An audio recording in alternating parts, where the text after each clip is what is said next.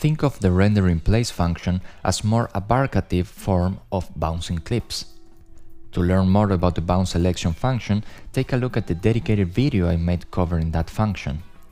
Render in place can be accessed from the Edit tab or by pressing the R key in your keyboard.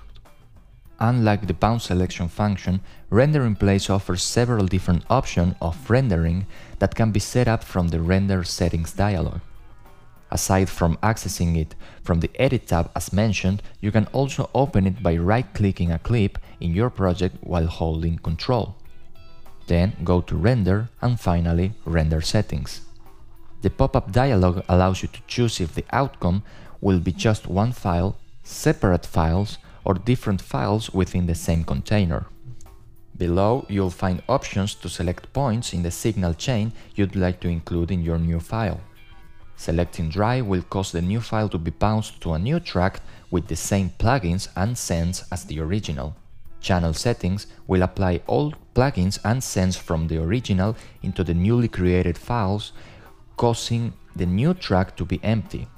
Complete Signal Path will include any group configurations such as plugins, automation and sends into the new file, and the new track will be outside the original group, routed directly to the main stereo output. Finally, Complete Signal Path plus Master Effects is the same as exporting a track and re-importing it into your project. It applies all changes in the chain to the newly created file. Hope this helps. See you in the next video.